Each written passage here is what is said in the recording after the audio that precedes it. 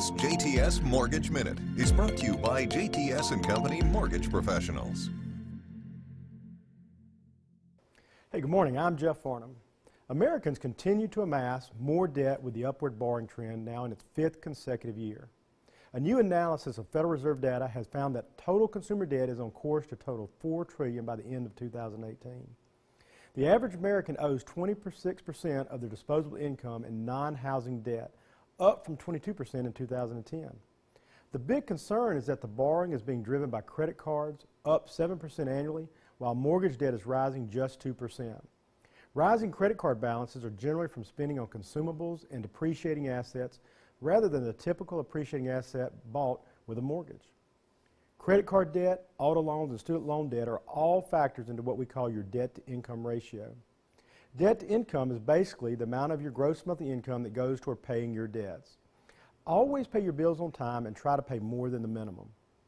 Having a debt-to-income ratio of 45% or less is beneficial, but there are also loan products available for higher debt-to-income ratios as well.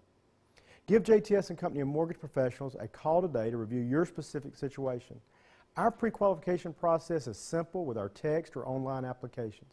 We can typically give you the amount of house you qualify for within 24 hours of putting in your application, which is beneficial when you're waiting to find the home of your dreams. The appraisal is one of the most important parts of the mortgage process. The appraisal is a statistical analysis of a home's value. The opinion of value determined by the appraiser is supported by comparable sales. Comparable sales are homes that have recently sold, typically within 6 months, that are similar in style, size, and amenities. The sales price of these comparables helps the appraiser determine the value of your home. The appraiser's opinion is necessary for us to determine your loan-to-value. Loan-to-value is the amount of money borrowed relative to the appraised value or purchase price, whichever is less. This is important because this value could affect down payment options if the amount does not appraise for more than the contracted amount to purchase the home. In our area, our local realtors do a great job of pricing homes for sale, and we rarely see a home appraised value come in less than the sales price. Although it is a very part of the loan process, this appraisal is not typically a factor you have to worry about coordinating yourself. This task is taken care of by our processing team at JTS Company, and you will get a copy of the appraisal for your records. We believe in working hard to make homeownership easy for you. Our team is dedicated to giving you the best customer experience possible when purchasing your new home. If you want to purchase or refinance a home, give JTS Company a call today to see if this is an option for you. We are local, trusted, experienced, and we will work hard to get your loan done in 25 days or less.